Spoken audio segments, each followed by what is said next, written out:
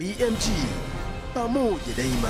Ni mkutano mkuu wa chama cha mpira wa miguu wilayani Misungwi MDFA unaofanyika Juni 30, 2018 mjini Misungwi. Hoja kadhaa zinajadiliwa hapa chini ya mwenyekiti wa mkutano ambaye pia ni mwenyekiti wa MDFA, mjumbe mkutano mkuu taifa akiwakilisha mkoa wa Mwanza na mjumbe kamati tendaji chama cha soka mkoa wa Mwanza MZFA Mw.Ephraim Majinge. Uongozi umeingia madarakani 2016 chini ya mwenyekiti wa shupavu wa soka Mw.Ephraim Majinge ambaye amefanya mambo mengi ikiwemo kutafuta ofisi ya chama, kutoa michango na mawazo hata ya fedha ili kuendeleza mpira wa miguu hapa wilayani. Kwa kweli tunakupongeza sana mwenyekiti sana kwa kazi na moyo wako wa kujitolea kimichezo.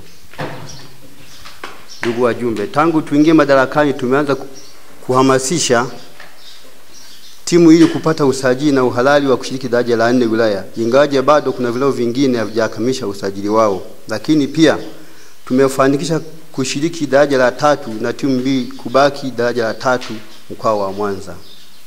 Ndugu wajumbe, katika kipindi hiki pia uongozi wilaya kwa kushirikiana na chama cha waamuzi mkoa tumetoa mafunzo kwa waamuzi 4 na kufikia waamuzi 9 hadi sasa.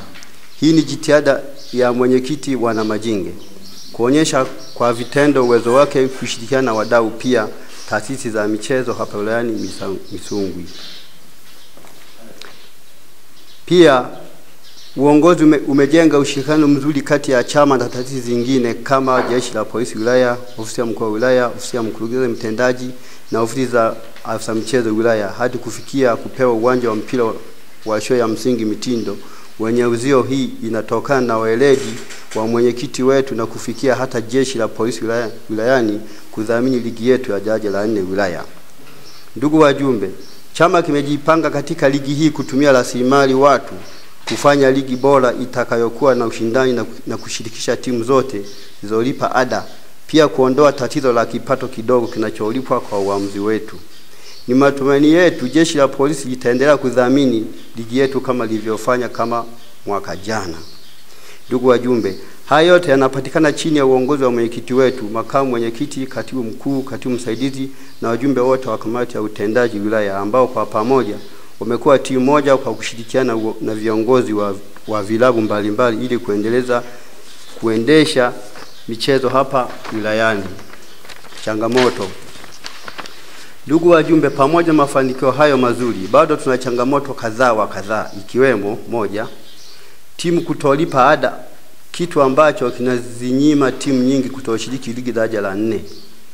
2, pia wilaya kutokuwa na eneo la uwanja ingawa eneo lipo linafidia kwa wananchi hajatolewa. 3, kutokupata wafadhili kwani mfadhili wetu wa sasa ni jeshi la polisi ambaye anashindwa kukidhi matakwa ya vilabu vinaposhiriki. 4, timu nyingi kushiriki mechi za ndondo bila mawasiliano pale wanaposhindana huko na kukimbilia ofisi ya chama ili kupata msaada wa kisheria. Pia timu hizo kutotumia waamuzi wenye uwezo wa kutafasiri sheria kupata mafunzo ya uamuzi. 4, mwingiliano kati ya afisa utamaduni kufanya kazi za michezo kwa kutoa vibali vya michezo ya ndondo vijijini ili hii inatupa ugumu na kushindwa kujijua nani msimamizi wa mpira wilayani, chama cha mpira au ofisi ya utamaduni. Hiyo ndio taarifa fupi ya chama cha mpira wilaya ya Misungwi. Msoma taarifa amesema kwamba ofisi ya utamaduni inaingilia majukumu ya TFF kutoa vibali bila ridhaa ya chama cha mpira. Na hapa mimi ninachoona ni kama ofisi ya utamaduni haipo. Je, hili tatizo tutalitatua vipi wakati wahusika ambao wanaingilia mipaka hawapo? Kwanza naomba jamii nzima ijue wenye mamlaka ya mpira wa miguu nchini Tanzania ni TFF. TFF ndio wa kwanza kusimamia vibali na taratibu zote za mchezo wa mpira wa miguu. Na katika wilaya ya Misungwi wenye mamlaka kusimamia mpira katika wilaya ya Misungwi ni chama cha mpira wa miguu Misungwi. Kwa taratibu wetu wasiliana na ofisi ya mkurugenzi kwamba watu wote wanataka kuendesha mpira wa miguu wilaya ya Misungwi watapata kibali cha kwanza kutoka chama cha mpira wa miguu wilaya ya Misungwi. Na kibali cha pili ni cha serikali. Kwa hiyo mkaganya huu nafikiri baada ya kikao hiki hautajitokeza tena. Naomba jamii fahamu kabisa dhamana ya mpira miguu wilaya Misungwi ni chama cha mpira miguu wilaya Misungwi. Pamoja na vilabu kujitolea kulipa ada ili ziweze kushiriki ligi. Sawa, zingine ambazo zinakuwa zimetoa ada na zinaweza zikashiriki, ila tena mbeleni tunakosa nguvu za kuendelea kulingana na vilabu vyetu vinakuwa havina vyanzo.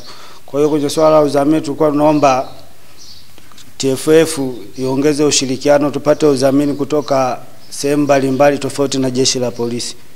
Chama cha mpira miguu wilaya Misungwi kitatafuta wadhamini kwa ajili ya kuendesha ligi yetu, lakini wilaya na ni klabu kama klabu itafute wadhamini wake, ijiendeshe yenyewe. Tusitegemee kwamba chama cha mpira miguu wilaya Misungwi ndio kitasaidia klabu era ya kwenda stand sio kwenye mechi, era sio kwenda mjini, hapana. Vijitegemee kama katiba zao zinavyosema, panapobidi kutoa sisi msaada tunatoa kama chama. Na tumefanya hivyo katika michezo yote iliyochezwa. Tuna vilabu vingi, nimesema tuna vilabu kama 26, lakini vilabu ambao viko hai ni kama 8. Vingine vipo tu tangu visajiliwa havijawahi kulipa ada, havijawahi kushiriki ligi.